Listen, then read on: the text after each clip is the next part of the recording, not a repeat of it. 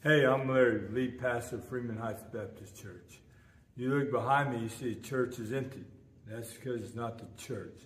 Church is when the people gather. We gather from all economic backgrounds, all ethnicities and nationalities. We come together and we have two things in common. One, we all want to be loved, and we know that God has loved us by sending His Son, that we might believe in Him and have everlasting life. We also know that we're all sinners. There's no perfect people who come. We're imperfect people who need a Savior. And we found that Savior in Jesus, who gave His life for us. Hope you'll come and join us because we would love to have you. You want to be loved, this is the place. If you're a perfect person, please don't come. You'll mess us up. All right? Hey, welcome. Come. Please come.